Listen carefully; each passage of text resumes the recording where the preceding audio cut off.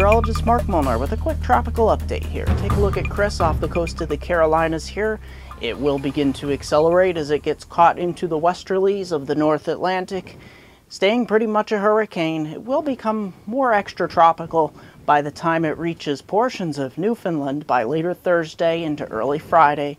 So if you live in Newfoundland, you might want to keep an eye on this storm as it is headed your way. So that's basically the third named storm of the Atlantic 2018 hurricane season. And this storm will stay for the most part away from land, but as I said, shipping lanes in Newfoundland, keep an eye on this. It's a pretty formidable hurricane. Taking a look at the remnants of Beryl. Yep, we're still looking at Beryl here in the north central Caribbean into what will eventually be the eastern Bahamas.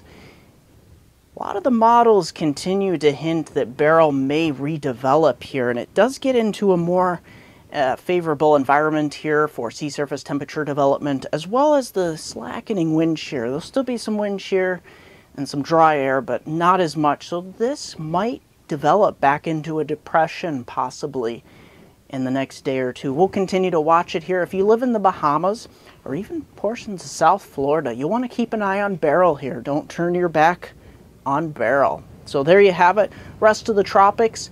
We do have a few tropical waves out here into the intertropical convergence zone, but for the most part, we're just watching the remnants of Beryl, and as Hurricane Chris zooms across the North Atlantic, which will be pretty much a hurricane by the time it reaches most of the North Atlantic. It's a strengthening storm. Let's get right into the forecast, starting off with your precipitation amounts across the lower 48, southern Canada, northern Mexico.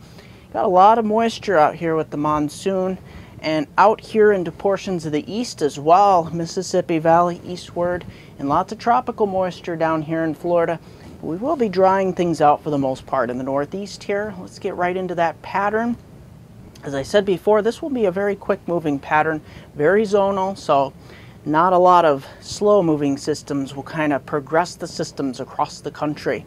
Get right into severe weather outlook. The only day I'm looking at potential for severe weather will be an isolated threat here on Saturday afternoon and evening here across upstate New York, especially north central Pennsylvania, portions of western New England here. We could be looking at a marginal risk of severe weather, maybe a stray shower or storm that could contain a damaging wind gust or large hailstones.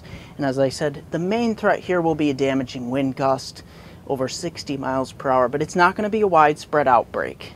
Mainly from Binghamton to Syracuse, Albany, down to Williamsport, Scranton area. That will be mainly the bullseye of where we could see an isolated strong storm develop.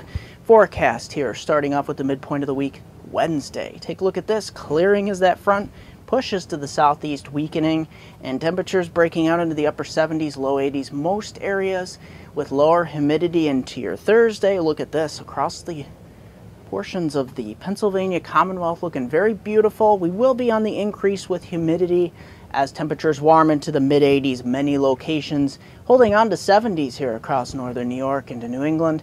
And here into your Friday, this is where heat and humidity start to take over, mid to upper 80s, especially the New York Thruway area. This is where a lot of the heat waves have started to develop, eastern portions of Lake Erie, Lake Ontario. And we will continue that on here into your Saturday. Look at this.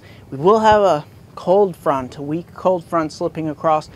There's that area from Syracuse, Binghamton, Scranton, Williamsport, Albany, portions of western New England. That's where we could see a stray strong storm develop. It will be 30 to 40% chance, so we're not looking at a severe weather outbreak, but I want to make note there in the red shading. Let's take a look at my 5-day outlook for my hometown viewers from Binghamton to Scranton's upper Susquehanna region of upstate New York and northeast Pennsylvania, all points in between along the Susquehanna from Binghamton to Scranton. Look at this forecast. Wednesday, Thursday, looking beautiful, right around that 80-degree mark. Overnight lows in the 50s for the most part, but there we get towards Friday, get up towards 90 in many of the valley locations. Heat and humidity on the increase. By Saturday, you get that stray, strong thunderstorm possible, mainly between the hours of 2 p.m. and 7 p.m. So watch out for that. Not every area will see a strong thunderstorm. Most areas will remain sunny, but into your Sunday as well, look for it to really start to get warm, and we could be going into another heat wave. That will do it for this edition of Weather Northeastern. Don't forget to like me on Facebook at MeteoMark, subscribe to me on YouTube at MeteoMark.com, it's Twitter at WX Northeastern, and Google Plus at MeteoMark. Websites, MeteoMark.com and WeatherNortheastern.com. That'll do it for this edition of Weather Northeastern.